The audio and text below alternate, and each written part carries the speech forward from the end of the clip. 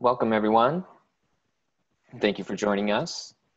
My name is Kellen Rusinello, and I am Senior Policy Manager with the Drug Policy Alliance. I am joined by my colleague, Lindsay LaSalle, Managing Director of Public Health Law and Policy, who will be facilitating the Q&A section of this discussion. This is the third in Drug Policy Alliance's series of conversations on drug policy and COVID-19. You can access recordings of our previous conversations on decarceration and reentry on our website, along with DPA's policy recommendations for all areas of drug policy during and after COVID-19. We hope you will join us for our future discussions, including our next conversation on harm reduction and COVID-19 on June 25th at 2 p.m. Eastern Time. I'd like to share the structure of the call and how you can join us. We'll be speaking with the panel for about 90 minutes, and then we will transition to a Q&A portion of the call. Please join the conversations by leaving comments in the chat box and click Q&A to ask our speakers a question. Both of those buttons can be found on the bottom of your screen. Don't forget to tweet any comments or discussions you find thought-provoking or important.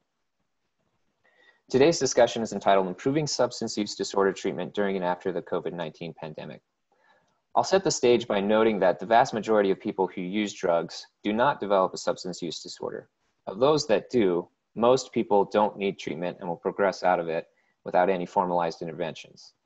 All people who use drugs should have access to health and harm reduction services, regardless of whether they want to access treatment. And also remember again to join our conversation on harm reduction June 25th. For those that do want treatment, affordable evidence-based treatment should be readily accessible. With that in mind, let me introduce our speakers so we can start discussing how the COVID-19 pandemic has affected treatment access and whether we will emerge on the other side with better access for the populations that want it. Dr. Anjali Taneja is a family physician and DJ who's passionate about reimagining healthcare and healing in the US. She is the executive director of Casa de Salud, culturally humble, anti-racist, and accessible nonprofit model of care that integrates primary, acute, and queer and transgender care, harm reduction services, treatment for opioid addictions, counseling, and indigenous-based healing circles for primarily marginalized communities in Albuquerque, New Mexico. Anjali also works in the emergency room of a small rural hospital in the Navajo Nation, 2 hours west of Albuquerque. Anjali is board certified in family medicine and addiction medicine and is a fellow of the American Society of Addiction Medicine. Anjali was a 2016 to 2019 Robert Wood Johnson Foundation Clinical Scholar, a Next City Vanguard 40 Under 40 Urban Leader in 2016, and is a member of the Creating Health Collaborative, an international collaborative of health innovators who are invited to share their ideas and visions of health beyond healthcare. Welcome, Anjali. Dr. Kima Joy Taylor is the founder of Anka Consulting, a healthcare consulting firm, and a non-resident fellow at the Urban Institute. She most recently served as the National Drug Addiction Treatment and Harm Reduction Program Director at the Open Society Foundations. She oversaw grant making that supported the expansion of access to a non-putative continuum of integrated, evidence-informed, and culturally effective substance use disorder services. Prior to joining Open Society Foundations, Kima served as Deputy Commissioner for the Baltimore City Health Department, a health and social policy legislative assistant for Senator Paul Sarbanes, and a pediatrician at a federally qualified health center in Washington, D.C. Kima is a graduate of Brown University School of Medicine, and the Georgetown University Residency Program in Pediatrics. In 2002, Kima was awarded a Commonwealth Foundation Fellowship in Minority Health Policy at Harvard University. Welcome, Kima. Dr. Lisa Puglisi is an assistant professor of medicine at Yale University, where she practices primary care and addiction medicine. She is director of Transitions Clinic New Haven, a multidisciplinary clinic that is part of the national network of programs that focus on care of individuals who are returning to the community from incarceration. Her clinical practice includes treatment of addiction and hepatitis C in primary care, and she also oversees a medical legal partnership. She has developed specific skills in training, hiring, and supervising community health workers and directing interdisciplinary teams of physicians, mid-level providers, community health workers, research personnel, and legal colleagues around the work of clinical care and research to improve the health of people with recent incarceration. She's originally from the New Haven area and deeply committed to her community. Lisa received her undergraduate degree from Tufts University, her medical degree from Albert Einstein College of Medicine, and completed her medical training at the Yale New Haven Hospital. Welcome, Lisa. Dr. Richard Rawson is Professor Emeritus at the UCLA Department of Psychiatry and a research professor at the Vermont Center for Behavior and Health at the University of Vermont. Richard has conducted numerous clinical trials on pharmacological and psychosocial behavioral addiction treatments, including contingency management studies for individuals with cocaine and methamphetamine use disorders. He's led addiction research and training projects for the United Nations, the World Health Organization, and the US State Department, exporting science-based knowledge to many parts of the world. Richard has published 3 books, 45 book chapters, and over 250 peer-reviewed articles, and has conducted over 1,000 workshops, paper presentations, and training sessions. Welcome, Richard. Dr. Roopa Sethi is an assistant professor at the Kansas University Medical Center, program director for the Addiction Psychiatry Fellowship at KU, and a practicing addiction psychiatrist in the Kansas University Addiction Clinic. She is certified by the American Board of Psychiatry and Neurology. She completed a fellowship at the Yale New Haven Hospital. She earned her medical degree from Kasturba Medical College and completed her residency at the Carilion Clinic at Virginia Tech Carilion School of Medicine. In the past, she has worked as the director of addiction psychiatry at Southwest Network in Phoenix, Arizona. She is currently involved with the state targeted response and state opioid response grants for treating opioid addiction, awarded to Kansas University from both the states of Kansas and Missouri. Welcome, Roopa. So Kima, I think I want to start the conversation with you. COVID-19 has disrupted essentially every area of life, especially healthcare services, and this includes access to substance use disorder treatment. Some of the temporary changes undertaken by the government represent some of the most radical changes we've seen to treatment access in decades. I'm hoping you can start us off with, what did treatment look like prior to COVID-19? What barriers were there for people trying to access treatment? And how did the response to the government's response to COVID-19 change access to treatment, and positively and negatively, and what remains to be addressed? Great, thank you. First, I really do want to thank Kellen and DPA for inviting me to speak. I'll be honest, I had some real hesitation around during this webinar because I think that treatment is always pulled out as this discrete thing, and substance use, and always pulled out in a way that seems to solve any issue that's related to drug use. And it kind of belies the reality of life and also belies the reality of chronic concerns. And so it allows us to kind of ignore the history of racialization of substance use, and allows us to not try to create proactive, comprehensive, effective, patient-centered, and equitable continuum of solutions. But Kellen said I could go off my diatribe, so I agreed to do it. So I want to give a broader general frame, right? And then I promise I will get to substance use services, and I don't use treatment because I think we do have to offer a whole continuum of services, and then the effects of COVID. So with my general frame, substance use responses have long been racialized, and it is very dangerous to try and think of a solution during COVID or post-COVID without admitting to that past history. And it's often secondary to racism, but also a fear by the majority population of possible job losses. And I think that's really important as we move past COVID. I think of health in a very broad space, so bear with me. But even the early opium ordinances in San Francisco that were against the Chinese, racism and the fact they're like, oh, we think the Chinese are going to take our jobs. A lot of the marijuana prohibition in the 1900s were aimed at Mexicans, war on drugs, blacks. And we know that these were purposefully racially based, and that substance use crises aren't new, and our racial responses aren't new. The differential and how we respond to things is not new, be it crack, heroin, cocaine. There's heroin crisis early in the 1900s, including Mary Todd Lincoln, and the response to that was very different even in the 1900s from what we saw with the crack epidemic. So when we talk about response, though, we really do have to talk about effective integration of substance use services that take on all substances. So creating a system that provides a panoply of services for all substances and get away from racial dichotomies when we look at that. We have to really think of solutions and success as we do for other chronic concerns. And it includes a continuum of care, and includes effective care for folks at all stages. So not just saying, you have to go into treatment, that's the only answer, and you have to be abstinent. Whatever your drug use is, there need to be services that support your health in the best way possible. Success cannot and should not be defined in justice terms. I've said this before in settings, and I'm going to keep saying it. Like, jail and prison were not deemed to be a way to treat substance use. They were deemed as a punishment. And if you read what Ehrlichman said, it is a punishment to put Black people away. Any research, any studies that say we're going to compare how this works against jail or prison is just not only not helpful, it's truly useless, because it perpetuates something that brings even more racism into a racist system, right? The healthcare system already has enough racism, trust me. But if you bring the justice system response and the justice system's definitions of what quality of care and what success are, you're just compounding the racism and all the other racial and ethnic disparities.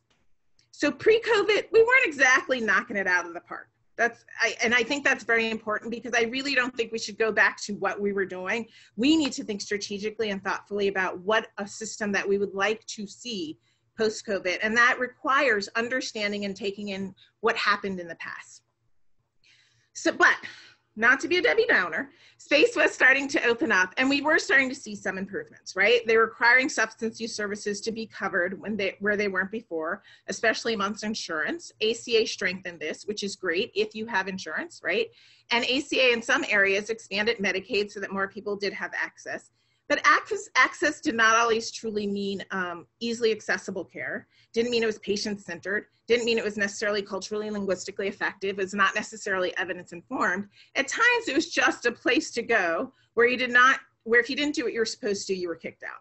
And so really having some quality around and quality assessment around what substance use services are and what they should be is going to be important. But we were working on it. There was some work, but it still wasn't really viewed as a chronic concern. And then the opioid crisis came, and the racial dynamics of that were so obvious and so dangerous for most of us, right? And so now there's this prescription drug crisis, and substance use was affecting white people and affecting them, the use of prescriptions, and people started to care about it. They started to talk about a public health response, started to want to use this public health approach. And there were two reasons for that. One, because impacted populations, which were predominantly white, and there's a whole racial history about access to pain care that goes with why that was. But also, I truly believe it's because it could be framed that it was the doctor's fault. And so it wasn't like those other people that use opioids, those bad people. They became addicted because of the doctor, so they're blameless and we should do something for them. Now I'm a doc. I absolutely admit there was bad news, we messed up. I will own that the healthcare system gave out too many prescriptions and did a bad job. But I would say actually bigger than that, the thing we really failed on, and I will own this for myself too, is we weren't screening people. Like, if we were screening people and doing it effectively and providing harm reduction services and brief intervention services, I really do not think the level of overdoses and addiction would have been so high. So there's myriad ways where the healthcare system was not doing its job. And I was part of that problem, right? I can own that. Didn't give out a lot of prescriptions because I served uninsured patients. They couldn't afford it, but wasn't screening, right? So, and so I think, you know, and then people will say, well, Black people didn't have access to narcotics, prescription narcotics, so that was good news. But no, because what it did by creating that slight frame of just prescription drugs, it allowed responses and money to go to certain groups and not to others. So and Black people couldn't even get pain medicine, but that's a whole other diatribe that I'll do later. So I think this slowed the implementation of harm reduction in a really deep way, and it led to further HIV outbreaks. So our dim, small, narrow view really hurt people because harm reduction, it was seen as those other groups that didn't get addicted by doctors, and so were bad people, and so you shouldn't use the responses. No one ran to Baltimore to say, what does really great harm reduction look like? No one ran to Chicago because we didn't want people to be like those people. So until policymakers really shut down access to prescription narcotics, right? And they're like, we're closing the pill mills. And white people, as well as Blacks and others, were starting to move to heroin and ultimately fentanyl. And so now naloxone seemed like it was something to give out that we should probably do. Now, still more to first responders and not to actual people who are using drugs. Medication-assisted treatment, which was originally harm reduction, right? Now, all of a sudden, everyone was really supporting it and pushing it. And there was slow interest. I would say not fast enough, but slow interest. And again, for some and not others. And the substance use affects us the substance use affects us all slogan really allowed folks to believe that Reagan's kind of trickle-down economics theory also worked with trickle-down healthcare. That since we're putting in remedies for all people, though predominantly white, somehow that's going to trickle down, and communities of color are going to see the same positive effects. So all in all, changes were slow. They were happening, but they were still biased. Even as BUP was expanding, it was expanding in a way that more white people were offered it than Black people. Methadone was still demonized and regulated. And so it's like, that can go to Black people because that's for those people. And you know, why does it need to be regulated? You can give it out for pain medication, but you couldn't give it out with an 8-hour course like you do for buprenorphine. So really inherent things within that. And under all that, why not focus on how the racist and biased justice system was and is? And it's not just going to prison, right? It's bad enough you're going to prison, you have absolutely no treatment, but it's the trauma of being in jail or prison. It's a lot of collateral consequences of coming out, and it affects your job opportunities, your education, your employment. And all of that were higher for people of color. But no worries, there was not a lot of concern. And in fact, many people felt like it was okay if you just kind of tinker with the justice system and make it softer and warmer without being honest about how those collateral and consequences were infecting individuals, much less communities and families. Then COVID happened, right? And guess what? The healthcare system and substance use system can change quickly. All the excuses you've been given, they can actually do it. And so BUP, you can get, you know, phone prescription. You can actually be inducted by phone. You don't have to go in for a first person visit. Although methadone, again, remember I told you BUP was used more often, prescribed more often to white people, methadone more often to Black people. Methadone, you have to go in for a visit to get initiated.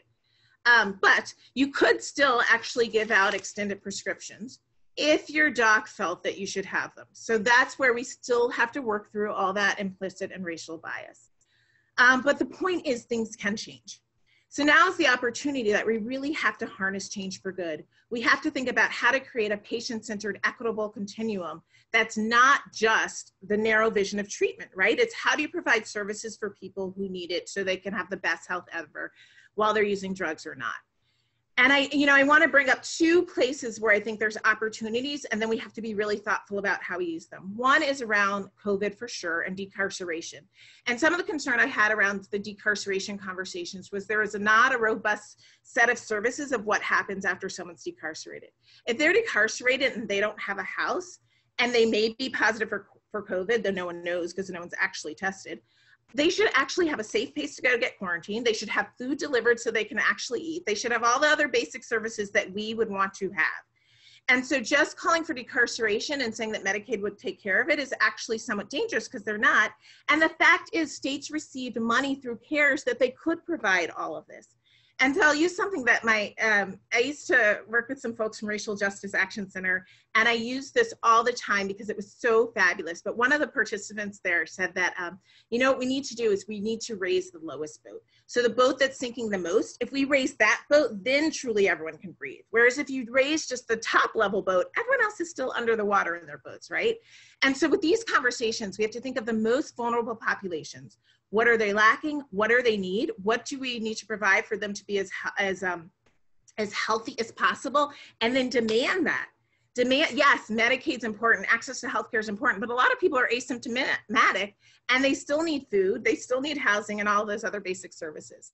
And that brings me also to the changes around now, changes that are happening because of George Floyd.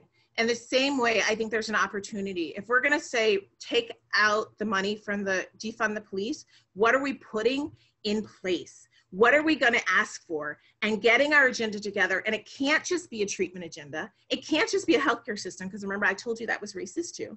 It has to be an agenda of the way we want the world to be and how it is, and then get the money. There is money out there.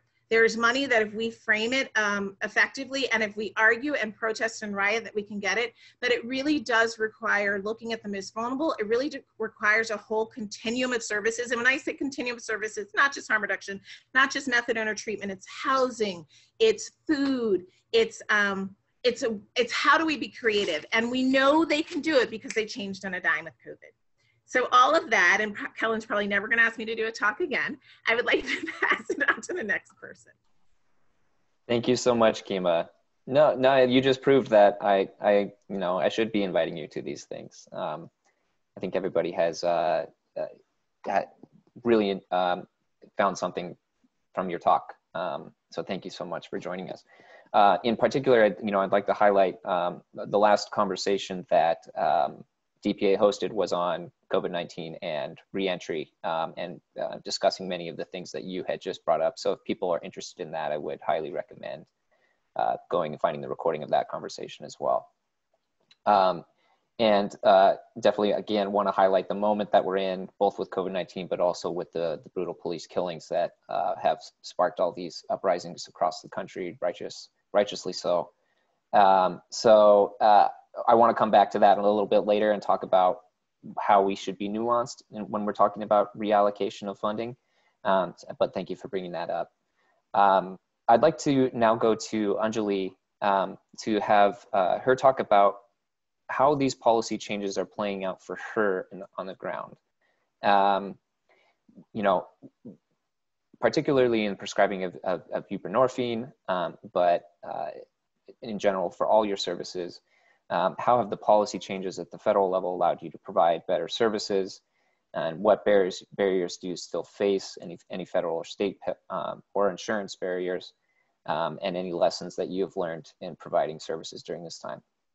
So Anjali, take it away.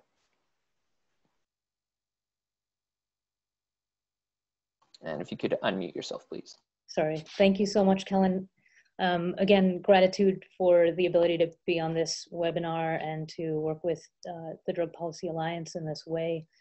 So my name is Anjali Taneja. I'm a family physician and the executive director of a nonprofit integrative primary care clinic that's a grassroots clinic called Casa de Salud in Albuquerque, New Mexico.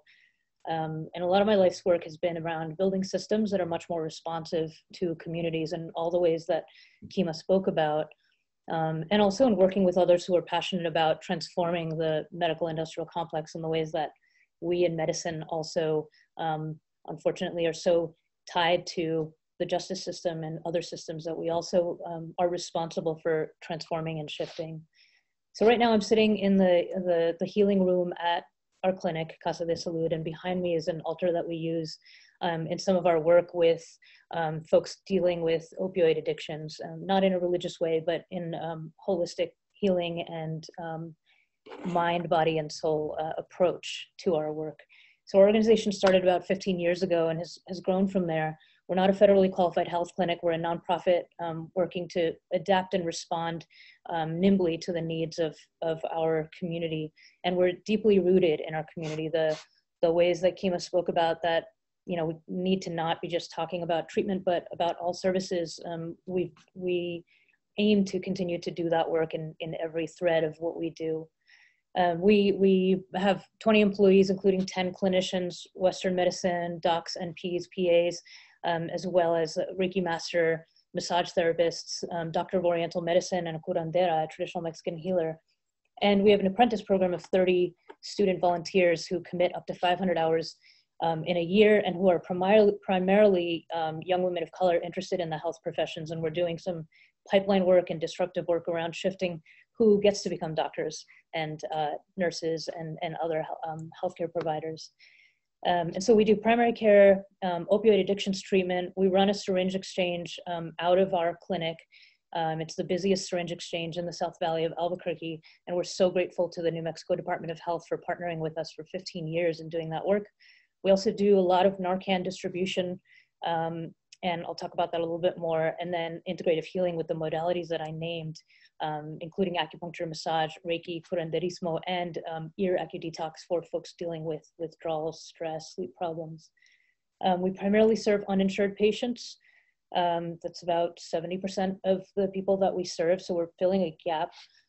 We also primarily serve people with Medicaid. And then many of our patients are from populations that have been marginalized by various systems, including healthcare itself. And we serve a fair amount of folks who are queer or seeking transgender health services for gender affirming healthcare and hormone therapy. We work with a lot of formerly incarcerated community members, a lot of monolingual Spanish speaking patients, and many people who are undocumented. So we have an addictions kind of program that is very much integrated in our primary care work. And we had built a lot of different shifts in our program before COVID hit, so we weren't expecting a pandemic, but we feel like we haven't necessarily changed too much radically with COVID hitting, but it makes me think about what other systems have had to shift and the ways in which our shifts have impacted our patients.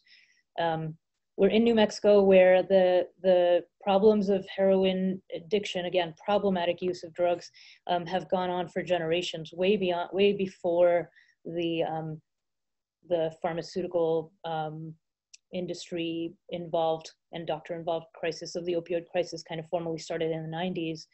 And we have generations of addictions here, generations of intergenerational trauma, poverty, racialization of care, criminal justice system. We have the highest percentage of private for-profit prisons in the country here in this state.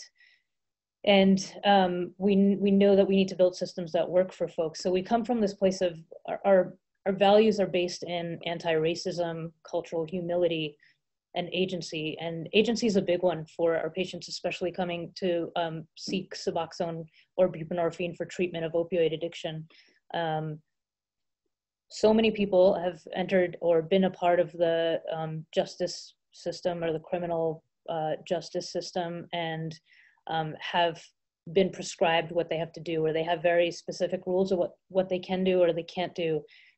They come out into the community and pursue treatment for addictions and are often given these very arbitrary rules of what they must do in order to stay in treatment, that are not based in science, that are not based in healing, that are traumatizing or shame-inducing. And shame is such a big part of why people are triggered in the first place, as trauma is an underlying factor for drug use. So they're not helpful little healing systems. And it's really curious who they are there to serve and what our own moral judgments as healthcare providers and as folks in various different systems, including criminal justice, put onto patients. So agency, the ability for someone, and Kima referred to this, but the ability for someone to make their own decisions and choose their own recovery path is really, really important for us. So we're an opt-in program. Folks can start, they come to us saying, I want to start on buprenorphine. They can start on the medicine, and we basically say kind of come for the Suboxone, stay for everything else, anything else that you want to. And so folks access primary care here. All of our integrative services are entirely free. All you would like, as many massages, acupuncture, Reiki as you would like for your healing, or none if you decide you don't want to do that. And we have very strong case management here, as well as a syringe exchange and Narcan distribution for folks who need. In regards to Narcan, I just want to name that in this time of COVID, we only have preliminary data right now, but before COVID started, about 1 in every 3 Narcan units that was distributed to people in the community from our clinic was reported to be used in saving someone else's life. That in and of itself is something that makes me emotional, because that is such, like, people saving each other's lives with the tools that they need in their communities and supporting their friends and families. And if we look at the preliminary data that we have for May, it looks like that number was doubled. So 2 out of every 3 Narcan units that was distributed was used to save someone else's life. We know that relapses, opioid overdoses, isolation, stress, all of that is contributing to a worsening crisis in many ways. And many of our patients have reflected to us that their social isolation is triggering. The fact that they can't get jobs right now is really triggering. One of our patients told us that I've come so far in my treatment and my recovery, and I feel like I'm not where I need to be, because now all these old triggers of I can't get a job, I'm not worth this or that, and I'm financially strained in this time are coming back. We also have patients who have stated that they're really worried about going out and buying drugs. They're really worried about injecting in this time. They're taking all kinds of precautions, but these things are really worrying them. So the need or the desire for this life-saving treatment, buprenorphine, which is shown to decrease opioid overdose deaths by 50%. I don't know of many other drugs that have that kind of important benefit and life-saving benefit. That's the need for that, the desire for that has gone up significantly that we've seen. Also, we have in the past worked with our patients in various different types of leadership development work. Last year, we ran a popular education workshop series that our patients basically delivered to folks in the community who were using drugs around the history of the drug war, around resilience, storytelling, different things like that. That was very impactful. And we plan to continue doing work like that, but it's kind of, these are pieces of the work that we did before. And now in the time of COVID, we've had to move so significantly to telehealth for safety and for being good healthcare providers. We are really grateful to our state Medicaid system. And I know that this is not something that is necessarily the case in many other states or in all other states around the nation, but New Mexico's Medicaid division moved extremely quickly in March to put out directives to Medicaid care organizations stating that they must reimburse clinicians at the same exact rate for a phone visit as for an in-person visit or a telehealth visit. And so that has been really huge for us to be able to reach our patients who don't have all the technology necessarily needed to do telehealth visits. But a lot of folks are really excited about that too. We've been doing so much less in-person care, so much more telehealth, and been finding really great ways of doing that. I mean, even if we want to observe someone taking their Suboxone, if they're like, I want this accountability, you know, keep me on track, we can do so with a video call on someone's phone. And it's helping us also reflect on, you know, maybe we could decrease how many times we have people give urine drug samples, like ways for us to check ourselves. And then I know in other states, in New York, the Bellevue Clinic, in LA, there's a phone consultation program with the county where people can start on Suboxone entirely by phone, and all their visits are by phone. SAMHSA has changed this and really allowed this to happen, which is phenomenal. And we can really look at the opportunities to what do we want to keep from this going forward, and how do we want to make sure, you know, make that happen. I realize that my time may be up, so I'll share more as we go on. Thank you, Anjali, for giving us a really you know, quick overview of all the services that you provide. Sounds like you're doing great work there. I'm going to turn now to Roopa, and I want to get sort of the same, ask you sort of the same questions that I asked Anjali, and get your take on what's happening where you live in Kansas. So, you know, how have you adapted to providing services to people during this time, and in particular, since you work at a facility that's able to prescribe methadone, how has your experience differed in prescribing that drug, especially with what Kima set up at the beginning, and the difference between how that is treated versus buprenorphine? Hi there. My name is Roopa Sethi. I work at KU Addictions Clinic, as we call it. So it's Kansas University Medical Center, and it's in Kansas. So we are located right in the Midwest. Our addictions clinic is a little different, where we have an integrated methadone clinic, and we have a separate Suboxone clinic as well, or buprenorphine clinic, as we should call it. We also run a Vivitrol clinic, which is mostly more for alcohol use disorder. And in some cases, we have had a few patients with opioid use disorder who have transitioned from either methadone or buprenorphine, get into the Vivitrol clinic as well. And then, of course, we have other patients from using different drugs as well, who come to our clinic and get counseling services. We have had a different experience when it has come to COVID-19. Before COVID-19, it was all in-person visits. As COVID-19 hit, we have transitioned to totally telehealth visits and telephone visits. And I sat with my counselors this morning. So how the methadone clinic in our program works is we have counselors that help the methadone patients. We have a social worker that helps us with the buprenorphine, and we help provide services to them. Couple of barriers that we have seen with buprenorphine treatment during COVID-19 was, one of all was the patients did not have medications available at the pharmacies.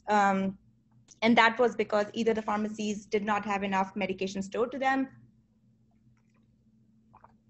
or some of the pharmacies we did not have enough stock for the patients. And that was a huge barrier for some of our patients. It was also a lot of work for us, because the patient would come and see us and then would call back and say, we electronically send out prescriptions, and then would call and say, the pharmacy does not have enough prescription. I'm going to run out my medications. You need to have to send it to another pharmacy, which was another problem.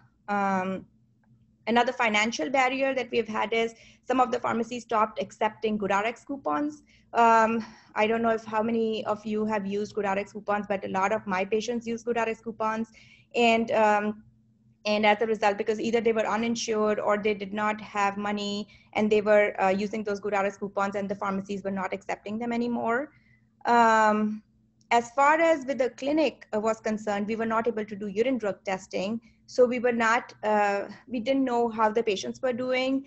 But really, when I saw the patients over and over again, we realized that the patients, just by seeing us over telehealth or telephone visits, were actually doing okay, as compared to in the past when we had them come in and do more urine drug screens. So maybe we have to reassess the whole thing about urine drug screening and see if it holds as much value as compared to when the programs don't have urine drug screening.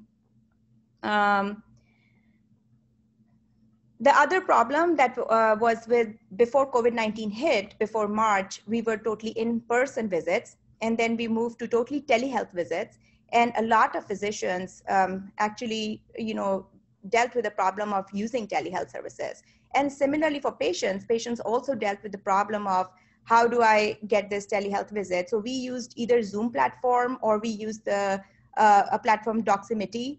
And sometimes the patients will not have a smartphone. Sometimes the patients would have a smartphone, but they would not know how to use it. So a lot of our telehealth visits got converted to telephone visits. However, as a clinic, we were still able to provide prescription to the patients. And overall, the patients did well. Now, a couple of months down the lane, when we look at patients, they're actually doing fairly well. I'll jump over to methadone. In methadone, we had a couple of barriers. One of the barriers was group therapy. Patients could not log into the groups. And so a lot of counselors, and I don't know how much of you have had this problem, but a lot of counselors could not have group therapy at all.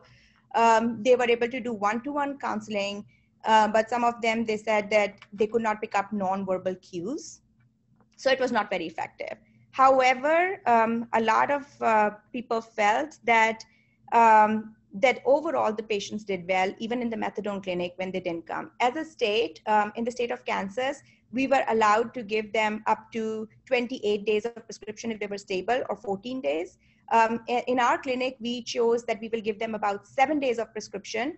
And then for the non-stable ones, and for the stable ones, we'll give them up to 14 or 3 weeks of prescription. And when I say prescription, I mean methadone dispensing or take-home carries. And most of the patients did well with that as well. I think those were most of the barriers that we had. There were a couple of things that we found that could be very helpful for the methadone patients. This was a good change where the platform could be moved from daily dosing as compared to more infrequent dosing. Most of the counselors and our clinic manager and most of the people that I've talked to, they've experienced that patients who had accountability, patients who had the motivation to do well, did not need to come in every day, and actually did well even when they took 1 week home carries or even longer. And they realized that maybe this might be a change that could be made in the long run, because these patients were doing fairly well. And people who have accountability, people who are motivated to treatment, might be on the discretion of the clinic or discretion of the physician or the discretion of the clinician working with them, and have more carries, which would help them in the long run. The other thing that we also thought was, for these patients in the methadone clinic, some of them were even dosed in the cars, especially the ones who were exposed to COVID, who had an exposure, who tested positive for COVID, and that was really good. we did, so the patient had come to the clinic parking lot and they were dosed in the car, and that really worked well, well with the patients. And rest of them, they came in and they were dosed in the clinic. And then I think the only challenge that we thought as for methadone was that because the physical examination was mandated, the patient had to come in, and that kind of exposed a lot of staff and patients. But because methadone is something that causes, has problems with comorbidities and can cause QTC prolongation. So it is a challenge when the methadone patients are there, when they come into the clinic, and as compared to buprenorphine when they didn't have to come in for a physical examination. I think that's all from my end. Great, thank you so much, Roopa. Yeah, and then again, going back to what Kima was saying at the beginning, it's just, I don't know if amazing is the word because we all know why, but the difference in the treatment between methadone and buprenorphine, even though we know that both medications are effective for treating opioid use disorders. So thank you. So next we're going to go to Lisa. And again, we'd love to hear your personal experience about how providing services has changed during COVID, particularly for the populations that you serve, where most or all of the people have recent incarceration histories, in particular the additional challenges that those populations face, and whether you've seen any changes to the way that the criminal legal system is dealing with mandated treatment for your populations that you are serving. Great, thank you for having me. I just want to take a minute and say it's a real honor to be here speaking with this phenomenal panel and learning from all of you, and to have this opportunity to sort of give voice to the experiences of the patients I've cared for over the past decade, and really sort of how their experiences have changed in these times. So, the lens I bring to this conversation is that I am a primary care provider, and so I've worked in OTPs in the past, but I really focus my work now in the primary care setting, and because of that take a really sort of deep investment in looking at addiction as the chronic care model that I think it ought to be approached with. And looking at drug use in a really broad way, like Dr. Taylor said, right? And you mentioned too in the intro, like not everybody needs help or wants help, but might need something, and ought to be able to access that and how they want to. So I'd say a couple things, and I've just been thinking about this so much, and how do you kind of group these take-home messages and all these changes together? I think one of the biggest one that kind of has stuck with me is this role of decreased surveillance. And I say that because, in many ways, and for many and most of the patients I care for, our health system practices and treatment services have very much mirrored the surveillance of criminal justice criminal legal system experiences, right? We're often like very much the same. Lest we think we're, benign in this whole scenario. And I don't think you see that anywhere as starkly clear as with regulations around medications for opioid use disorder. I mean, it is so much surveillance, right? It's really built upon surveillance, and this like really distorted hierarchical thing where you have to like get started and then you have to be good. And if you're good, then you're going to get a prize. And that prize is going to be an extra day of your life back, that you don't have to travel on a couple buses and wait in a line where there's no anonymity. Everyone knows why you're in that line. The entire community walking by knows, and you have zero protection to know that of your like private health scenario, right? And so, I think of this, what's happened is decreased surveillance. Like that's really how I think about it. You suddenly have OTBs, like, giving 14 to 28 day take-home bottles to really everybody, right? You didn't have to win the prize and like behave well in order to get this reward. And literally decreased surveillance with like not checking in as much, not as frequent urines, but also like not experiencing the way people talk to you sometimes in treatment centers, and all of that stuff. And so I think that from speaking with my patients, like that has had a really positive effect on some people. Like I really have people saying to me, like, I am just so relieved that I don't have to go in for a urine check right now. I'm so tired of that, right? Or like, I am relieved I don't have to figure out childcare today, because like that was getting to be really tough. Like I don't have anyone to watch my kids, and having to go down and get medicated every day in person is just not working for me, right? And so I think the decreased role of surveillance of the medical system has been a really positive, change that's happened with this change in regulations at the federal level. I just think that it's important. I think it's infantilizing, the way this entire system is typically set up. And there is a real sense of relief amongst many people who were seeking treatment for a long time, despite, like kind of against all odds, like despite this situation where it was never set up to make them feel empowered. And yet they kept doing it, because they wanted it or valued it, or it brought some other benefit to them, or they had to because they were forced to, if they wanted to stay in the community. So it's complex, but I've heard a sigh of relief, amongst many of my patients when it comes to that.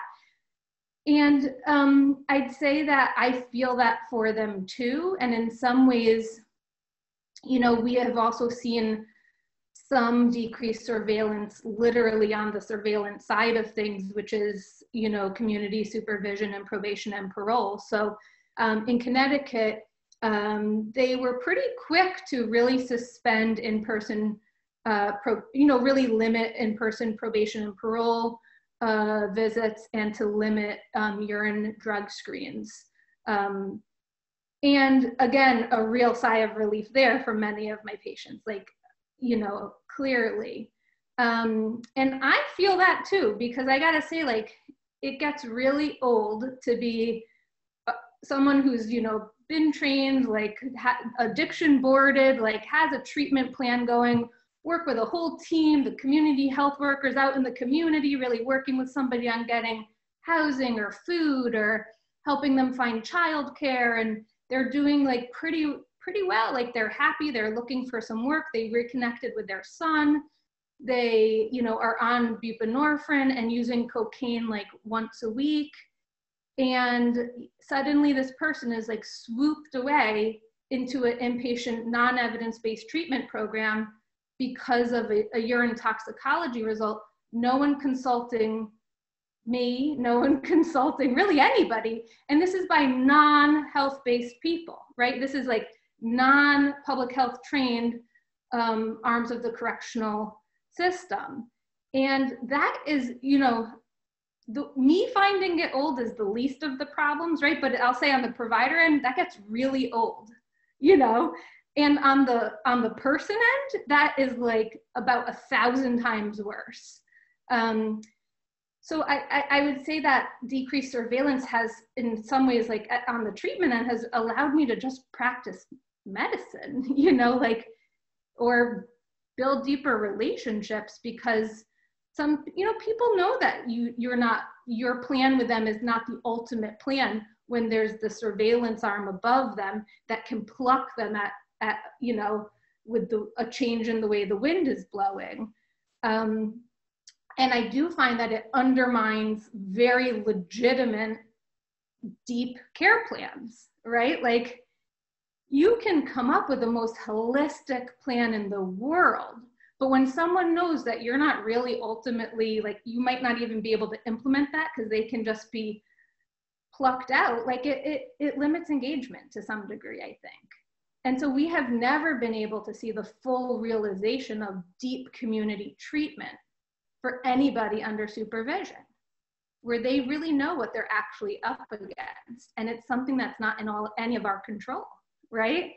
A lot of my conversations are spent saying that with people, like, I get this, you're right, it's not, I'll do anything to advocate. I call probation officers really every single day when somebody wants me to, write letters, do legal work around it. Like, I will do that, and we do that all the time, and yet we're still not ultimately in control of what the outcome is. So I think it allows, to some level, there's a lot of promise there in decreased surveillance. I think it allows like the real potential, hopefully, to be realized in the future of what, with the proper resourcing and all of that, like what deep community treatment can really be about for people who have criminal legal system involvement and what they really deserve, right? Like, not to have that looming threat above them. Other take-home thoughts. So I have seen, I think, a lot more increased flexibility and coordination of care that I've fought for a decade and really never seen to this level. And suddenly everybody is coordinating, which, I'm not gonna diss. Like, it is phenomenal. But you're like, really? Like, you changed it that fast? Like, I have been emailing you for 10 years. But so in Connecticut, in addition to running my clinic, I've led an expansion in our state of transitions clinics in other cities. So we have a statewide network that can address the needs more broadly of people going back to different locations when they come home. And what we did was we set up a statewide hotline to get to exactly what Dr. Taylor was talking about, which is like, I wrote an op-ed about release everybody. I fully believe it. Like, I fully believe that the only way, one of the primary ways to mitigate the spread of COVID in correctional systems and in communities that have correctional systems is to release people. And to that end, we've been actually studying it, and we'll publish it very soon, and the evidence supports this. I'll sort of early view to the science, but I have pushed for it, and then I've also said, and it's an and, not an or, right? Like, so it's not like you don't release people if there's nothing in the community. No, they still ought to be released. And you need a community that's robust enough to care for them. And people mobilize, right? Like, when push comes to shove, you can find great people who are trying to do great stuff, and it's all about kind of harnessing that energy and bringing it together. But devastating things happen to people when they're released. The risk of death after release, even if you don't have a substance use disorder, is astronomical. There's almost no condition in medicine that students learn about ever that confers that high a risk of death of leaving a correctional system. You could go into the hospital with a heart attack, and you walk out of that hospital, your risk of death is not as high as somebody who walks out of a correctional system. And so I couldn't, stand with Dr. Taylor any more strongly that you need this robust community system. And that system needs communication. Like, we can't operate in a bubble. We're out here and people come home and there's this much communication about what happened to them inside. That should be illegal, right? Like, that should be considered so unprofessional that nobody would do that. We don't send people out of the hospital without a communication to somebody out there like, hey, P.S., here's what happened in here, in this, bubble. Like, this is what actually happened to this person. We need the same thing. And it gets to addiction treatment as well. Like, what did you all do for this person when they were in there? I don't need to recreate the wheel. And when you get to the abysmal lack of MOUD treatment programs in correctional facilities, though it's growing, it's still at a alarmingly low, availability. But one of the major barriers is communication, right? And how this distorted, crazy thing where you can't respect what another provider has diagnosed the person with is, and you have to go diagnose them all over again, right? That should be no such thing, right? Like, if you have an OUD and you're on methadone, I'm just gonna believe you had an OUD enough that someone out there put you on methadone, right? Like, why do we need an entire new physical, this blood work, you know, communication with the place. Like, this should be accessible information the same way you can go in a PMP and like check out, you know, prescription monitoring program and check out whether someone's on buprenorphine. You should be able to easily check that someone's on methadone and just continue the therapy, right? Like, there shouldn't be a 5-day delay when they go into jail, or a 5-day delay when they come home, where they have to go through literal physical agony of withdrawal just to stay on a life-saving medication. We should see that as an absurdity, and we should see any lack of coordination that allows that as health harming and absurd. And so I think that this increase in data sharing and flexibility and coordination of care in the time of COVID has been amazing in some places, like really amazing. You know, I've been on phone calls with now, because of this hotline, with, you know, the head of the Connecticut Coalition to End Homelessness, who's there, you know, we're advocating for money from the state. They got the money. They started putting people in hotels when they came home who didn't have a better place to go or a safe place to go. We started getting them, you know, appointments, or just saying like, hey, I don't even need to see you in person. Like, let's do a phone visit, right? And so all of that has come out of the need of coronavirus and what it brought, but is stuff that should be absolutely continued and built upon in the future. It's really just at a fledgling phase now, but I think a take-home message is not to ever allow it to go in reverse. You don't, you know, collaborate and create coordination and then eliminate that collaboration. You know, you just can't go in reverse. And so we should take steps that secure those sorts of increased communication, data sharing, and like inter and intra agency and healthcare establishment talk. I think it's critical. I think, is my time up? Yes, I think we'll have more opportunity to chat about the ideas that you've raised. But thank you so much, Lisa. I believe you really laid out the case there for care for people with incarceration and this broader issue. And I want to move now to have Richard talk. One of the things that was often left out of this conversation, particularly since the so-called opioid crisis hit the media waves, is you know, people who use drugs that are not opioids and services that they might want to use. And so, Richard, I would really appreciate it if you could walk us through some of the other treatment options that are available for people who use other types of drugs, particularly stimulants, and what are the barriers to accessing effective forms of treatment for the people that use those drugs. Thank you, and I appreciate being invited to participate. I've been really fascinated to hear my colleagues talk about the adaptations they're making in providing treatment for people with OUD.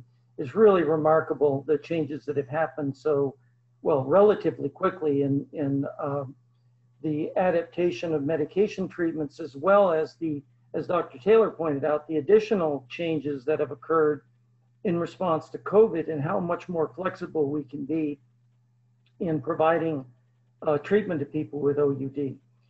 The situation with stimulants is real different. I can't tell you about my practice of seeing patients. I live in Vermont. My job now is mostly working with about 12 states and helping them develop treatment for stimulant use disorders. And this all started 4 or 5 years ago, and I'm now doing Zoom calls all the time on how to set up treatment, what is treatment, what are the priorities of treatment for patients with stimulant use disorders, what should we be doing, what should the treatments be. First off, as I was listening to my colleagues talk about their practices and their approach to working with patients with opioid use disorders, I was really struck by their natural acceptance of flexible treatment goals, harm reduction, if you want to refer to it as that, but a much more accepting and humane set of treatments that are more person-centered, even with the restrictions of the methadone regulations and buprenorphine regulations. Their practices obviously are providing people with an array of treatments and with an array of treatment goals. On the behavioral treatments for stimulant use disorders, until very, very recently, the treatments, quote unquote, not harm reduction, but the treatments were very abstinence oriented, exclusively abstinence oriented. And the first thing I've had to do in this consultation work is to introduce this whole idea of having patient-centered treatment that is responsive to what patients want from treatment, not what the protocol is that they're imposing on the patient. That's a brand new concept for many of the people I'm working with in many of the states that are struggling with large amounts of patients using stimulants. And you really have three different batches of individuals with stimulant use disorders. You have the people walking in looking for specialty care or their cocaine or methamphetamine disorder. Or you have people who are on buprenorphine or methadone who are also using cocaine and methamphetamine, and what you do for treatment for that population. And finally, the population that we have absolutely no data to guide us on at all are people walking into primary care who are using stimulants, cocaine and methamphetamine, and who are not there for treatment for their stimulant use disorder, but who are using stimulants, and it's affecting their life and it's affecting their well-being. And we have no protocols of any kind to identify and address those issues. I'm going to talk mostly about specialty care right now because I've got a limited amount of time. But the behavioral treatments we have that we're training and talking to states and their provider systems about include things like motivational interviewing, which as far as I can tell should be put in the drinking water of every place because it's just an essential reorientation of many of our old-time clinicians to working with patients in a humane and patient-centered way. So that's just a given. We do have some data on cognitive behavioral therapy and on community reinforcement approach that have some good solid data on their value for working with patients with stimulant use disorders. By far the best data we have and the most robust data, and there have been 5 meta-analyses on this in the last 3 years, is contingency management for the treatment of patients with stimulant use disorders. Contingency management works, it's very effective, and it's being used almost not at all in the United States because of a whole variety of staff attitudes about we shouldn't be incentivizing people using incentives and giving them gift cards or giving them vouchers or putting them in situations where they can earn things for participation in treatment. There's also, where do you get the money to do this? And there's a huge obstacle, which are the Medicaid regulations in blocking the use of contingency management. Just very briefly, contingency management is a very simple concept. It is providing people with incentives to help them make behavior change. This is done in combination with what they want to change, what kinds of things they're interested in changing in their behavior, whether it's reducing their stimulant use or finding a way to use stimulants in a less harmful way, or however you want to frame it. But contingency management is about providing incentives for doing that. And that's what I'm spending a lot of time with these states, is helping them develop strategies that incorporate contingency management, given these regulations that are making them very challenging. Now, these are all pre-COVID considerations. With COVID, we've had to try to move to use of some of these distance e-health technologies, things like the work that's been done at Dartmouth on the CHESS system that is a a treatment system, a whole comprehensive treatment system that can be accessed online.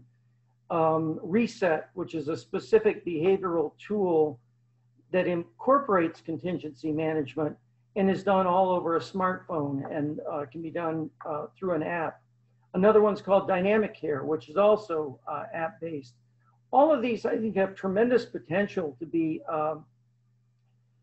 used in the addressing stimulant use disorders, but they're just getting off the ground, and getting these apps into use really is a big lift, and we're trying to do that. West Virginia, for example, is doing a big project with Dynamic Care for their stimulant patients with stimulant use disorders, and South Dakota is doing a big project with contingency management among their methamphetamine patients using methamphetamine, and so on. There are various stages around the country, but for me, in working with these much less medically oriented treatment practitioners, mostly counselors, mostly sort of traditional treatment programs, the biggest message I have to bring to them is getting people engaged in a process of service to address their stimulants is the most important thing, and retaining them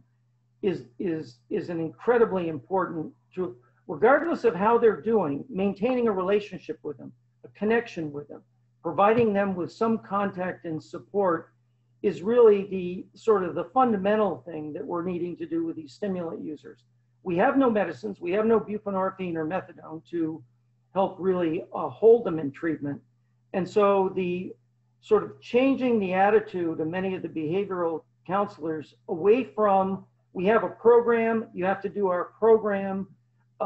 If you don't like our program, go somewhere else, to, we have a range of options. One of the options, in addition to these therapies I talked about, is physical exercise. We've got some really good data with stimulant use disorders that physical exercise can help reduce many of the symptoms of withdrawal and help with some of the more challenging physical symptoms, craving, depression, anxiety, those things.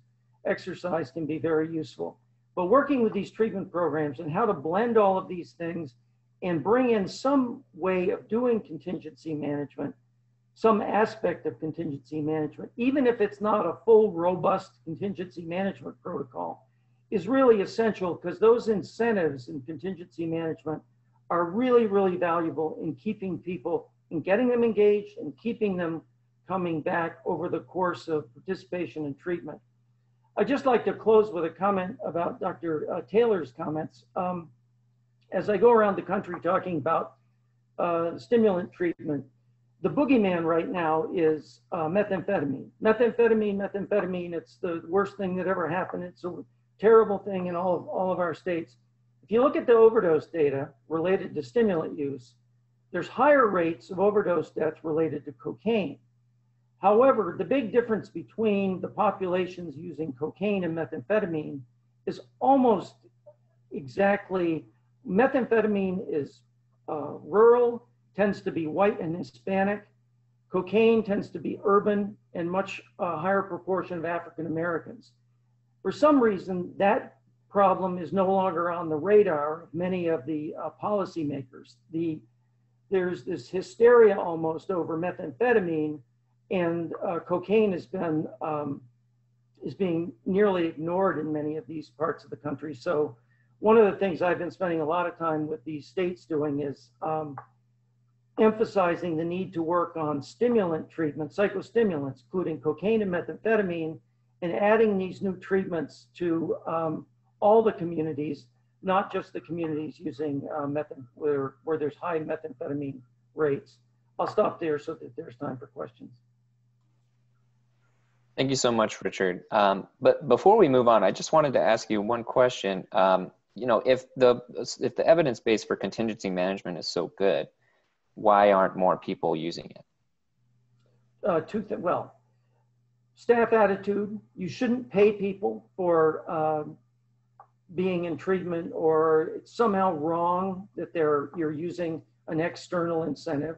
That's one. That's less than it used to be. The second one is, where do you get the money? where do you get the money to buy the incentives, or where's the funding going to come from? And the third one is for patients who are on Medicaid, there is a Medicaid federal rule that says you can't give patients on Medicaid incentives above $75 a year, because above that turns it into a kickback, and providers can be sanctioned for that. I've worked on this for 20 years. In California, I worked with a lot of clinics, and there were clinics using contingency management that had I guess it was the FBI come in and threaten to send people to jail because they were giving their patients kickbacks in the method of contingency management. Currently working with Wesley Clark and a group of other people to get this changed. We're hoping to get a waiver in, and there's been a lot of discussion about it, because this tool, this method, contingency management, in my mind, is to stimulants what buprenorphine and methadone are to opioids. I mean, it really is a robust treatment, but it's almost impossible to use with most populations. Thank you so much for that. I just have a few questions before we're going to open it up to the questions from the audience. The one that I think that I want to start with is, we've talked a lot about the changes that have occurred and how they have improved access for some people, but I want to ask the question of who is being left out. How are we going to make sure that we're reducing disparities as we continue to try and improve access? In the context of telehealth, that's great for people who have access to that and know how to use technology, but what about people who can't afford that or don't know how to use it? And what about geographical disparities, urban versus rural areas? So I posed the question to the group, who's being left out of these changes that we're making, and how do we address that? Can I jump in? And yes, please. So in our clinic, we actually have a lot of older populations, and we also have pregnant women that come to our clinic. That we have felt, especially the older population is the one that has been affected by COVID-19. A lot of them still have flip phones, and they do not have the technology that is needed to do Zoom or or even a doximity call or any other platform that we could use. So we've been calling them over the phone. They're very stable people, I know, and some of them are the ones who were on opiates for long periods of time, and then over time got a new provider or got a new physician, and the opiates were just cut off cold turkey and had to go to the streets to pick up medications. And they literally developed opioid use disorder because of that reason, because they were cut off the medications all of a sudden. And they are now followed in our opioid use disorder clinic because they meet criteria for opioid use disorder. And very stable people, but they have kind of lost contact with the clinic because all they have is a flip phone. And it's difficult to pick up nonverbal cues. It's difficult to have a conversation for a long time over the phone. Counselors try to do it. I have a social worker, they try to do it. I have done it, but it's a big challenge for them. And they are the ones that probably are affected by the COVID-19. I would also add in a caveat there too, that I think that sometimes we overemphasize the use of video. Like, this isn't studied. There's no data that shows that video that I'm aware of that shows that video is far superior than a phone call. And so while that deserves studying, I'm sure somebody out there is studying this as we speak, and that's great. We shouldn't over rely on fancy technology because it's fancy and seems like a good idea. For some people, for many people, not everyone, a phone call is still sufficient, and they shouldn't just be like locked out of programs because they can't have a video feature. I would just like to add to that, in addition to phone calls, texting. We've done a lot of work with adolescents for aftercare as well as part of treatment, and they tend to be more on social media or texting than doing calls, and they like communicating by text, and it's I think it has a lot of potential that we haven't really fully explored yet to be able to maintain a connection with them and to reach out to them via text and to provide them with messages of engagement and support. So I agree. I don't think everything has to be telemedicine. I think there is a role for other methods as well. I think there's two pieces I talk about. One, as Roopa was talking about, is pregnant women. And that is, if a pregnant woman is, if she's pregnant, she gives birth, she's at risk of COVID, she's separated from the baby, bad enough, then you have substance use and child protective services that says you have to do a certain amount of things to be able to get your baby back. And so that, I think, is a real crisis. And again, it has that disproportionate impact that we need to talk about and look closely at as we move past COVID. And so definitely I would say pregnant women. But the other piece, honestly, is there's so many people left out. And part of that is also that a lot of the really cultural, effective, on-the-ground practitioners that do a lot of this work were left out, right? So they were left out of some of the PPE requirements. They were left out of some of the foundation giving that allowed their clients to have free phones. I have a dear friend who runs a reentry organization, and they're still doing the job. No one's paying them for it. Everyone's doing services. And so I think it's not just providers are great, but we have to think about all that other infrastructure that leads to people being left out even more than they would have, because folks on the ground know how to reach people. Docs shouldn't presume, and our clinics shouldn't presume that we have that capability. That's why we partner with people when we're face-to-face, and those same organizations need funds so we can partner with them when we're on video or telephone. But I do think, it's interesting because I don't think there's enough data being collected. Pre-COVID, there's not enough stratification of data to understand. Like folks will say LGBTQ plus youth have higher rates of substance use, but will they build culturally effective programs? Not so much. And so we need that stratified data to know better and to be able to make arguments for what's working. But something that Lisa said on the call, which I'm going to say because she didn't bring it up now. But so I'm stealing hers, but the reality is, like, you wish this experiment didn't have to happen with COVID, but if it's happening with COVID, we really need to collect some data and be able to say, not that it's going to be perfect, but what are we building on? What's working, what's not working? Let's revamp and figure out what works best, because those who we're leaving out keeps me awake at night. The homeless, I mean, just so many people. Thank you, Kima, for mentioning that. And I would just add really quickly, and that I also think that we all ought to think about the metrics that we will allow this to be measured by, and that they cannot be these metrics that we never agreed with in the first place, that have been imposed for decades, right? So if anyone starts measuring people's urine after this and to see whether this grand experiment worked, we should all lose it, like go streaking in the streets and join, like that's just not okay. Like that's not a metric that we're going to allow to be used to measure the success of this kind of treatment experiment that we've been waiting for years, and that happened during the worst time ever. And also, we shouldn't be measuring the success of deregulation or loosening of regulations in short periods of time. Like, this should not be measured in the immediate. Like, this is the worst time ever. Everyone's lost their job. People are losing loved ones. People have been ill. People don't have food. They don't have money to pay anything. And then we're saying, oh, and how did you do with like not needing to go to get your methadone so much?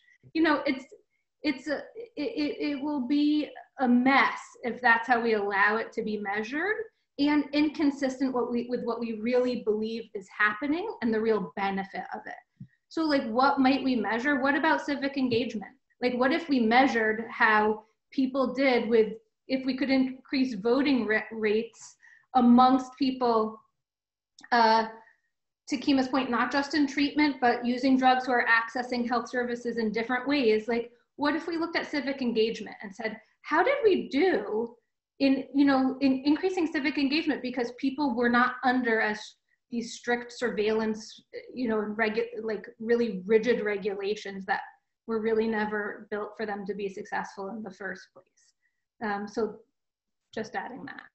Just a couple more thoughts, building on, Lisa, what you said. I think this also provides an opportunity for us to fully revamp what metrics we always use. I mean, the initial metrics of adherence or of urine drug test results, all of those things are metrics that we have an opportunity to fully throw out if we're able to reimagine all of this.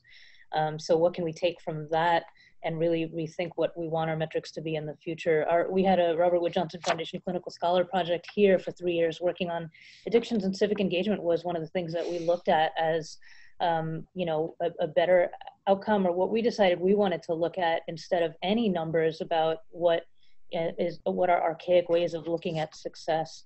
I also want to say that in regards to what's being left out, I didn't mention this when I first spoke, but given we're such a high-touch clinic that people can opt into acupuncture, massage, Reiki, all of healing circles, groups, all of these things in a beautiful, relational, you know, spiritual way, not having that in this time has impacted a lot of folks who are like, I didn't realize, you know, how much having Reiki was helpful for my stress, how much having free massage, which, you know, I don't have money and I would never otherwise have access to, helped decrease my pain, which is a trigger for me using. Acupuncture, so many benefits that people get from using that with Suboxone and other modalities, and we don't have that ability to do that. We decided to also see people in the clinic with all our precautions, PPE for patients, you know, temperature checks, symptoms, all of that, taking all the highest precautions, but seeing people in the clinic when we needed to, when people didn't have phones, you know, just to make sure that people were not being excluded from care if they could get here, but didn't have technology to help that.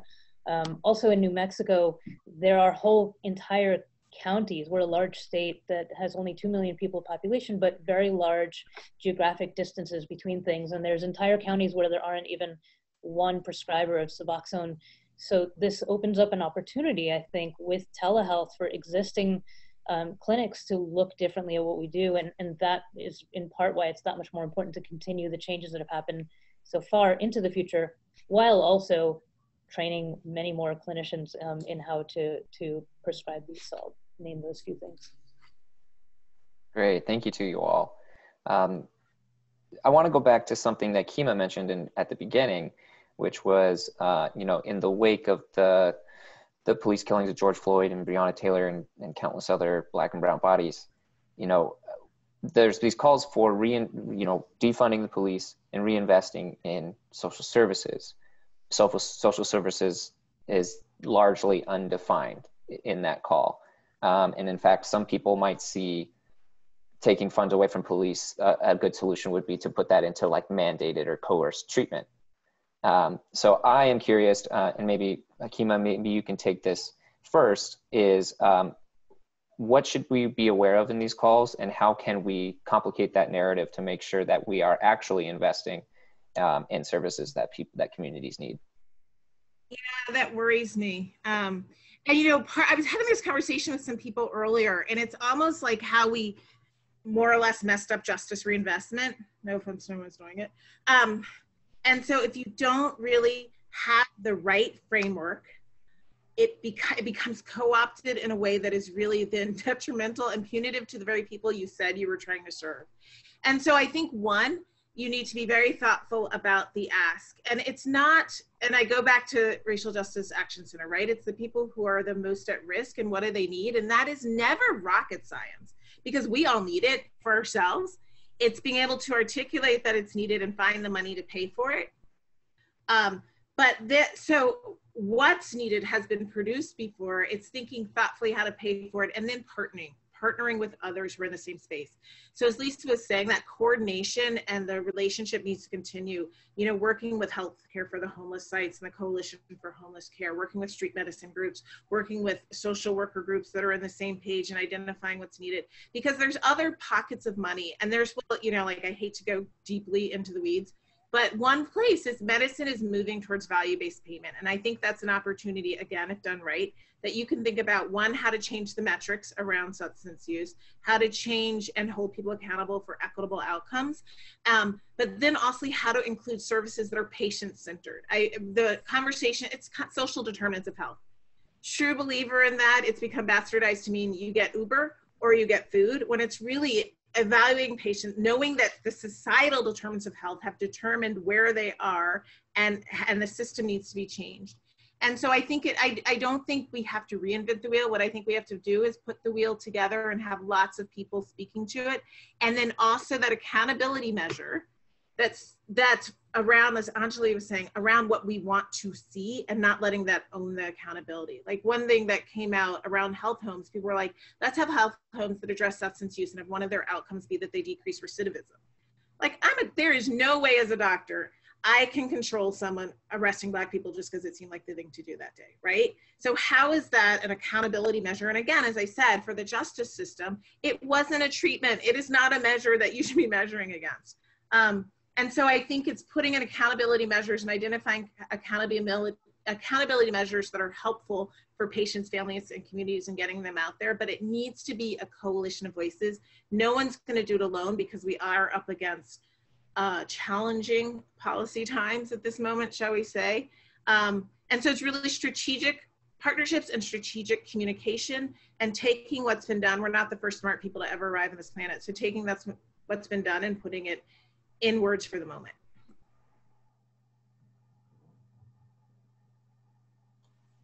Would anyone else like to address that? I'll say a few words. Building on what Kima said, so important for us to, not replicate systems that exist. So if we're looking at shifting funding and sources, what are we looking at shifting to, and how we need to understand more deeply how so many of our systems are involved in surveillance, and so many of them are tied in some way to the criminal justice system, and the racialized care that happens in every field. And so there are nuances and ways that we need to ask of systems as there are changes being made to hold folks accountable and not replicate existing problems. I think one last thing is to also sort of really recognize that there are kind of non-expensive interventions out there that are constantly depending on grant funding and stuff like that, but are proven to work. And so that's like an easy place to start, is like actual sustained funding to really kind of inexpensive interventions that have really shown benefit. I think of a colleague of mine, Ayana Jordan at Yale, who's just a phenomenal psychiatrist who's built this program called Imani Breakthrough. And it's a faith-based intervention for Black and Latinx people with any substance use disorder that really integrates, relationship with the church or their place of worship, but is like based on CBT and administered by trusted people in the community, not by, health professionals themselves, but trained people in the community who look like them are also going perhaps to that same church. And, these sorts of interventions, which are tailored to different cultural needs, recognize and acknowledge racism and its role in substance use disorders. And, these sorts of things are not rocket science, not inventing a whole new thing. And it's just funding programs. I saw someone here in the comments about peers. Like, I do lots and lots of work with community health workers. There's great evidence for the role of peers and community health workers in tons of health interventions. And yet, there is almost no way to fund them through Medicaid. It is so hard to fund a community health worker through Medicaid. And that's deeply, deeply unfortunate. It feels like a structural blockade that's been erected to keep people from the community out of getting funded. And, it is another place to start, I think. I just add a piece to that, because I also think we have to be very careful about cheaper systems and responses, because a lot of people are doing things for labors of love and they need to be paid. And so one thing that has always worried me about some of the peer counseling, and it gets to what Lisa was saying, is it's not paid for by Medicaid. And so folks will use volunteer peers and not pay them while the rest of the system's getting paid. And it's criminal. on one level, but it's also another way peers are used, right, is to diversify the workforce and keeping people at the lowest level, not providing a career ladder, not saying, hey, they don't want to be a peer, let's let them go be a TV studio person. But so being very thoughtful, I think we have an opportunity of really thinking through, as we say, yes, they need to be Medicaid reimbursed, making sure they're reimbursed at the right level. Like, we need to take all of that into account, just building on what Lisa's saying, because that Medicaid is absurd, but if we're gonna get it, let's get it right. Great. Thank you all so much. We are going to move to the audience Q&A section right now. So I'm gonna pass it to my colleague, Lindsay, to facilitate that. Thank you so much. This has been a very thought-provoking conversation, evidenced by the number of questions that we have. So we will do our best to get to them. We may not get to all, but we're going to start with some that are directed to all panelists, and you can take it as you see fit. Monte asks, what can we do to ensure that the changes that we're seeing and the traction that has resulted from COVID-19 move beyond this moment, and that there's sustainability built in so that it's not just in the moment of this crisis, but long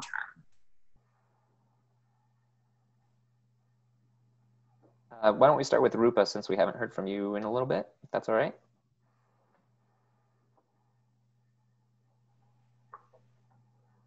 So if I get the question right, I think these changes would be great if we can sustain them.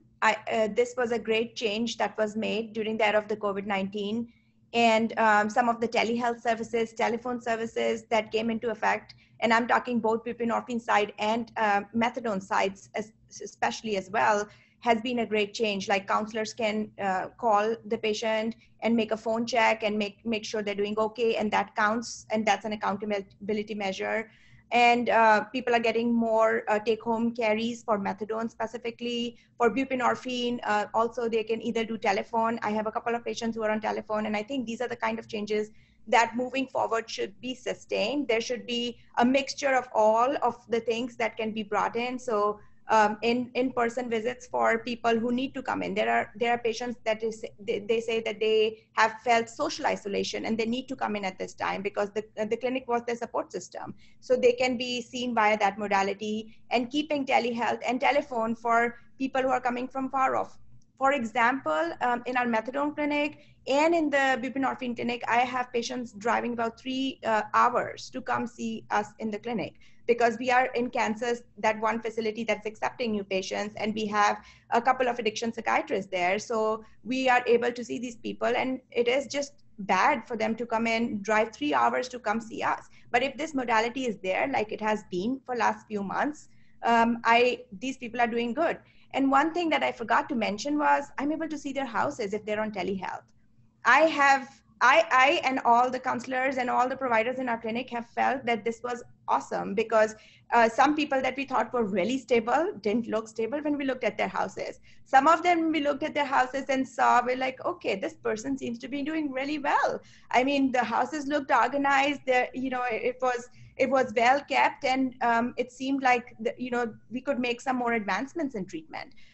So overall, yes, it's a great mix that we should keep and we should sustain over time. Thank you. We've talked today about changes to practice, changes to policy as a result of COVID-19. And Zachary would like to know, as kind of frontline workers who are seeing the impacts of substance use disorder treatment and COVID-19, where do you think academics should direct their research effort in this moment? Why don't we start with Lisa on that one, if you don't mind.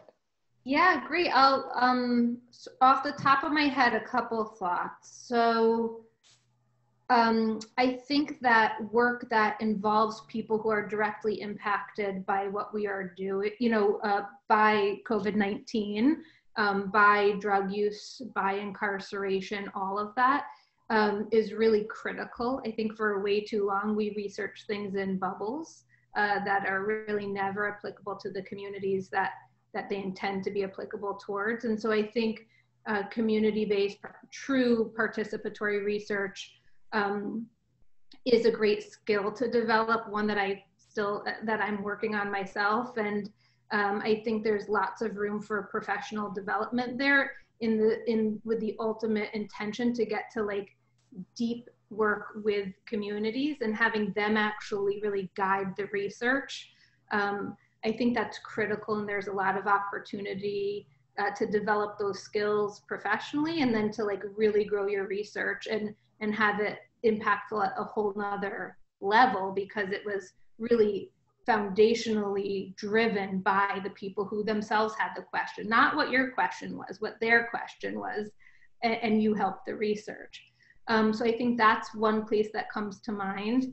And then a lot of the things that we've talked about on this call, like, you know, the health disparities are glaring, totally not surprising, by design, have been there forever before, and ought to still be studied to like really call it what it is, like the data to support it, and then study different, you know, how some of these deregulations maybe improved outcomes for people differentially based on race, like all of that. I think there's a really rich opportunity for research there as well. Richard, I would love your thoughts on this question too. Well, for me, we've done so much research on specific techniques and specific interventions and double-blind trials and all that.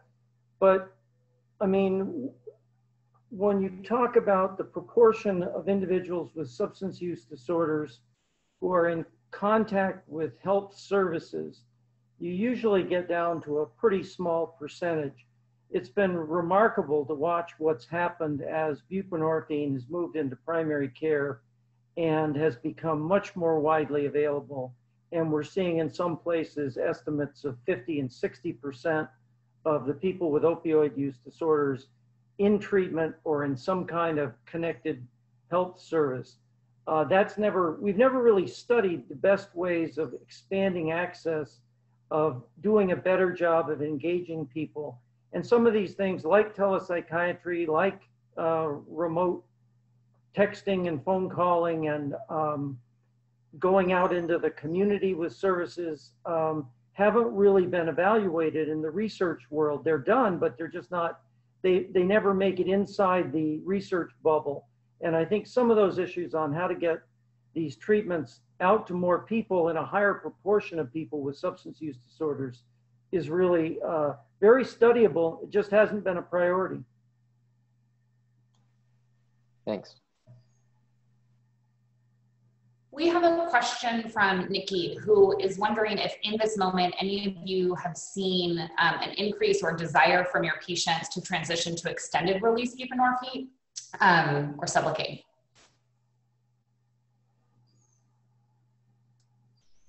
Anjali, you want to take that one? Sure. We have, at Casa de Salud, we haven't seen a lot of interest in Sublocade, which is injectable in extended release Suboxone. The few folks who've expressed interest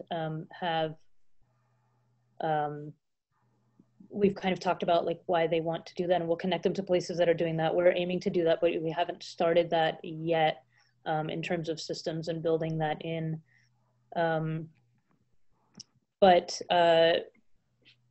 Yeah, and I believe that someone from Sage Neuroscience is on this webinar. We've referred folks to them here for that, but we haven't seen an increase number really in folks before COVID pandemic hit to now who are looking at that. That's my anecdotal response. Thanks, Anjali. And why don't I stay with you, because we have a question from Lori, who talks about the alarming rates of COVID-19 in the Navajo Nation, and wonders if there are any people or programs in Indian country across the US that are responding innovatively to the challenges particular to this population. Yeah, so I can't speak too much to that. I work in an emergency room in the Navajo Nation once in a while, but I know that at a nearby hospital to there, at Gallup Indian Hospital, there are some incredible docs doing work with harm reduction and with opioid addiction and looking at creative ways to meet folks in this moment. Gallup was also a city that has gone through like several day entire lockdowns, like no one leaving the city. Then that was highlighted in the news nationwide. And the folks there have been doing some incredible work in regards to housing people who are COVID positive, getting them the meds they need, folks being able to access alcohol if they need to, get syringes, things like that. So there have been some creative approaches there, but that's probably what I can, limited amount that I can speak to, but I know there's some really phenomenal things going around the nation.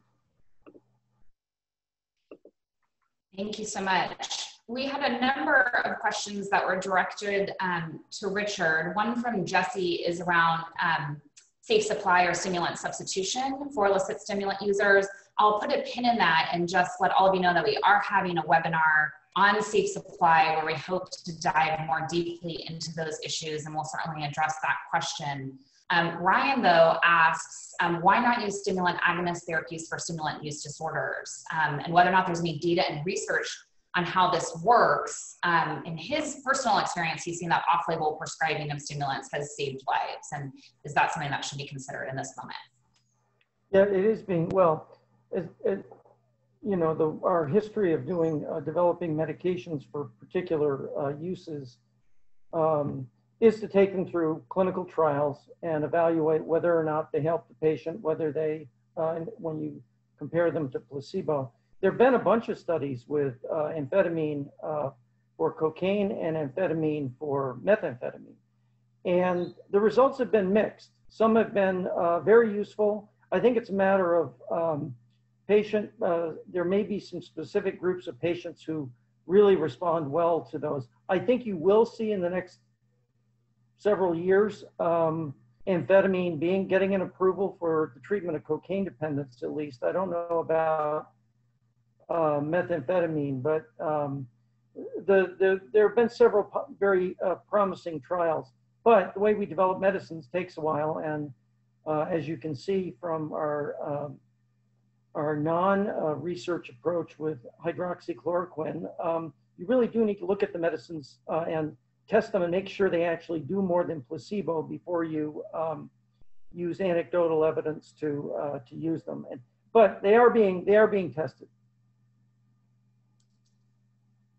Thank you. And David asks whether or not we've seen any aggressive housing first efforts paired with meth treatment programming, but I think I'll broaden that question out. So maybe Richard, you can start, but others can fill in about housing first models more broadly and permanent supportive housing, and whether or not we're seeing an increase in services and care being integrated with housing, particularly as people's mobility is limited by COVID-19. So maybe Richard, you can start us off, but then I'd love for other people to jump in. With methamphetamine, there definitely have been some projects. There's some in Los Angeles that are longstanding projects of housing first for stimulant users. I believe in Seattle there have been a number, and they have very excellent promise.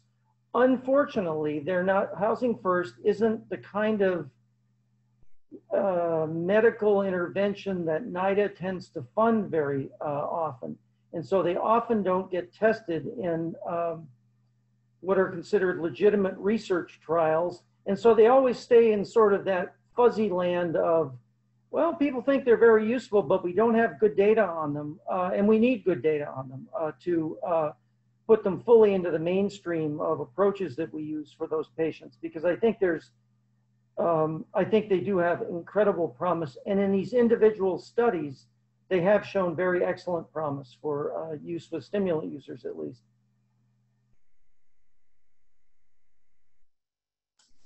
Would anyone else like to weigh in? I'm speaking anecdotally again from our experience of our years of doing work with community members. Someone getting a job that is meaningful and purposeful, or getting housing, has consistently been something that we have seen has helped folks decrease significantly their use of various substances, including meth. So, and our case managers work really hard with our city to get folks into rapid rehousing programs and other things. So I think, building on what you're saying, Richard, I think there's definitely more studying that needs to be done, but Housing First it makes sense that would be really powerful. Yeah, and I just want to, make the connection back to what everyone has been saying throughout the talk, and especially at the beginning when we were talking about social determinants of health. A lot of the times we're focusing on the drug use when really maybe somebody just needs a place to live. So we should be looking into these other interventions and how healthcare should be brought in to not just talk about what happens in a doctor's office. So one of our attendees, Lana, poses a scenario that she's dealing with, particularly in low socioeconomic states like New Mexico. Access to residential care for substance use disorder treatment is very difficult to get. And most residential treatment centers are privately owned and do not work with Medicaid plans, which represents the majority of their population. It then requires those who practice outpatient care to create more robust wraparound services so that they don't have to tell their patients, you need a higher level of care and we can't treat you anymore, which would inevitably send them back to the unsupportive and harmful environments that are exacerbating substance use. So she's saying, she feels like it's a revolving door and it further disrupts the continuum of care, and wonders if the panelists have any thoughts, ideas, or suggestions to how to mitigate that issue. Kima, would you like to start us off on that? Yes, but let me rephrase because you're breaking up a little bit. The question is that the residential care is really hard to get into because it's private, and even when they do, it's revolving door, not such great quality. Is that the general question?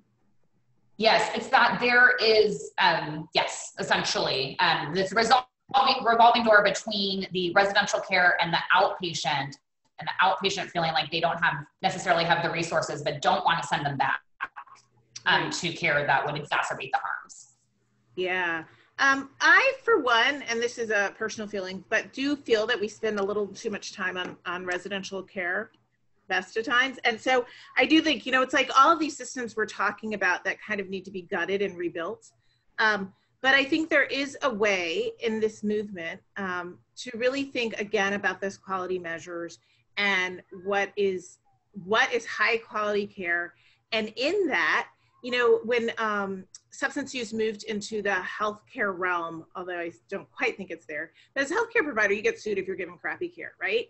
And I think that the same thing needs to happen if you're not held accountable, if you're not doing what you're supposed to do, and it's a revolving door and you're not giving evidence-informed care, you probably shouldn't be getting paid, and there should be some consequences. And the money then that's not used, because residential is wicked expensive, needs to go back to some of the outpatient providers and provide that panoply of other services, housing, food, the other pieces I'm talking about, because often actually that's what people need. They don't actually need the residential where they're going in there for X amount of time and then getting out and not being linked to places, as was talking, that have been starved for money. And so I think it is also, a lot of times people say that treatment should have a health or public health response, but we have to be really careful about then what we're offering and calling treatment, and making sure that it's really high quality and that the money is going where it can be most supportive. And so I do think value-based care is a piece of that. But I also think it's a space where you're going to have to do a lot of advocacy. And someone mentioned it in the chat, which I've lost, but there are a lot of interest groups out here for docs, for residential treatment, for everyone who don't want the status quo to change, right? And I own docs as much as anyone else. So there is going to have to be advocacy to make these changes that we want to see. And and so working with people like DPA and DPA working with others to do that advocacy is going to be key. Let me follow up on that quickly, because Leslie asked specifically, what are some ideas for how to prioritize advocacy at different levels of policy and resourcing? She gives the example that it seems to be accepted that there isn't a one-size-fits-all solution and localities need to meet their local needs. But there might also be significant opportunities for resourcing and large-scale change at state and national levels.